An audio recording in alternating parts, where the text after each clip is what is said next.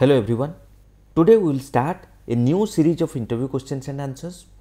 We will learn different interview questions related to CICD. It will be very helpful for your interview. So without any other delay, let's start.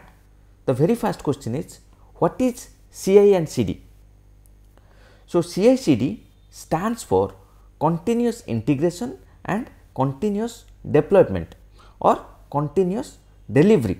It is a set of practices and tools used by development and operations team to automate and streamline the software development and deployment process. The CI/CD pipeline is responsible for building codes, running tests and deploying the new software versions. As all the processes like testing, integration and deployment are automated through this CI/CD pipeline, it helps team to deliver software faster with higher quality and reliability. So that's all about your CI/CD. We will move to the next question. What is the difference between continuous integration, continuous delivery and continuous deployment?